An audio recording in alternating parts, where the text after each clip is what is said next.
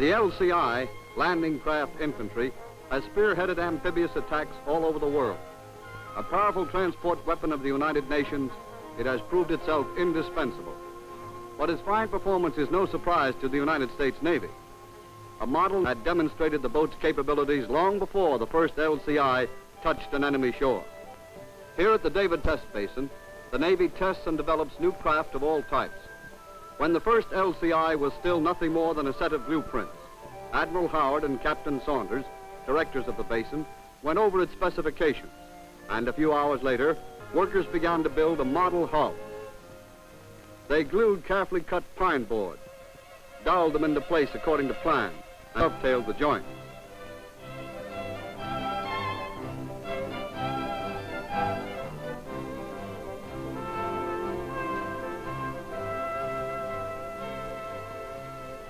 The glue was set under the giant press.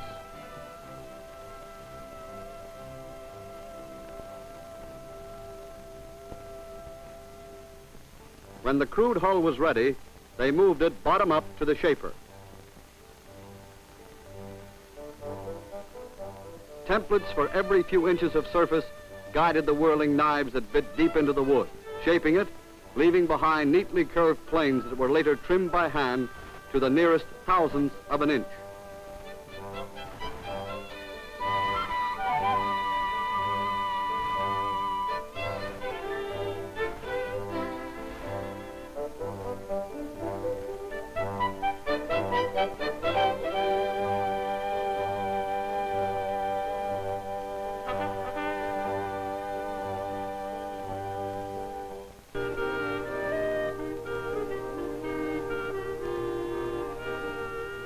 To avoid loss of speed or power, the basin tests scale model propellers on each hull.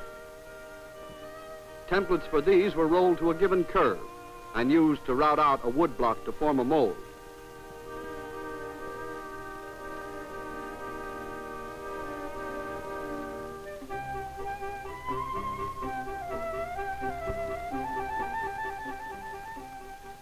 Soft metal propellers were poured in the wood and finished by hand.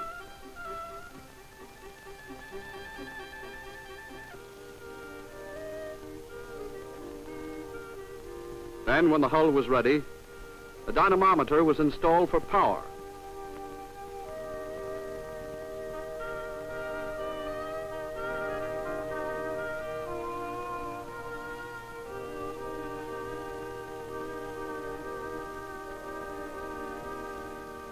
The craft was trimmed with weights to give it the right balance.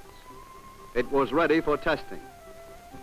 Night and day shifts had finished the complicated and precise scale model in 3 days. Workers moved it into the deep basin, where in the vast testing tank, the embryo LCI could prove itself. This 42-ton carriage, driven by electricity and oil at speeds up to 18 knots, can be controlled to 2/100ths of a mile an hour. Rails set to the curvature of the earth guard against gain or loss of speed from gravity. Here and in other tanks in the same building, models can be tested for lines, power, design, outboard devices, underwater rigging. Even projectiles can be studied. Such tests in miniature save hundreds of tons of metal, thousands of man-hours and labor, and valuable time that the Navy cannot afford to lose.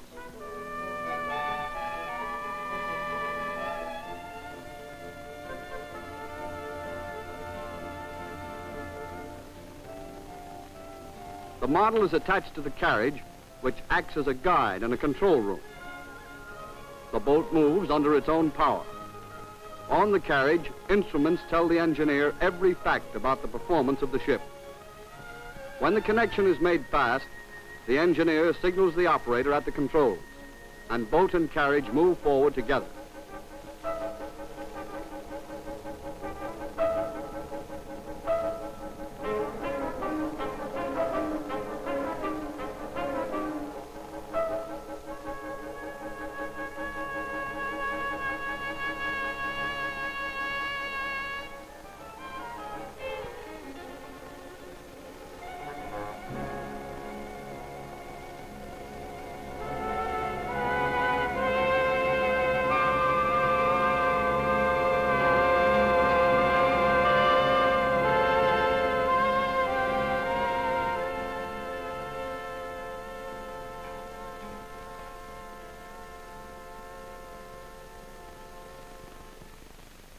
When the Basin had finished its tests on the LCI, there was no guesswork left. The Navy knew, and the craft went into production. But as fast as one test is completed, another is begun. Here, for instance, a model aircraft carrier moves toward a launching trial in another part of the building. Hundreds of miles away in a naval shipyard, a huge carrier lay ready to be launched in a narrow channel. The problem, how far would the carrier ride? How quickly could it be stopped? This model told them the answers. Admiral Howard sent his recommendations to go ahead with the launching. The big carrier slid down the ways and rode just 10 feet short of the mark indicated by the test. Behind the ships at sea, backing up the interminable work at the drawing boards and the sweat of the shipyards, the Taylor Basin is constantly at work, giving the Navy ships that any commander is proud to take into battle.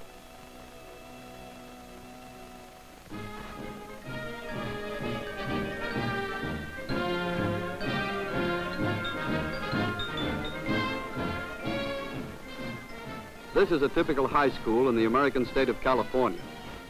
These 16 to 18-year-old students have demanded a place in the war effort, and they have been given one. They're too young to be in the Army or work full-time in industry, so the school itself has set up a shop for them to work in.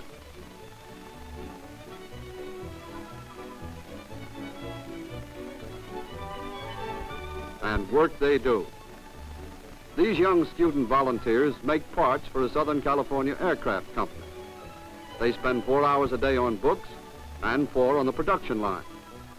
They get school credit for the time spent in the shop and regular wages.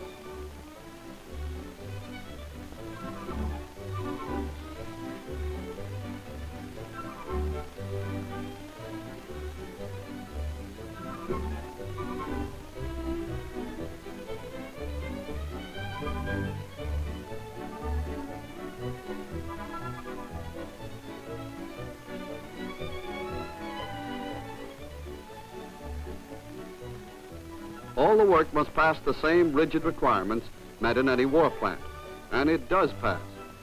Army and Navy Air Force inspectors are delighted with the fine job these enthusiastic girls and boys are turning out. At another aircraft plant, they're trying out a different youth power plant, boy power this time. Cooperating with the Board of Education, this plant has made the experiment of hiring high school boys on a part-time basis. A few skeptics were afraid that the youngsters would prove too irresponsible, but they were mistaken.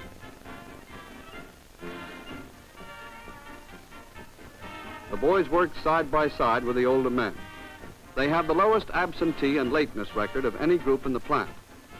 Foremen rate them as highly as old-timers for working at a swift pace and keeping it up.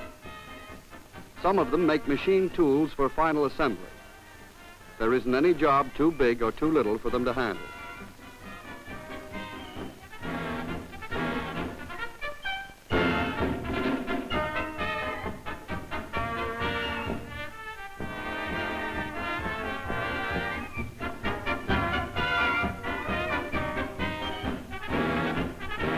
According to the plan, they work an 8-hour shift for a month, go to school for a month. And here's how they feel about it. Says Tom, I'm not doing as much as I'd like to, but at least it's something for the war effort.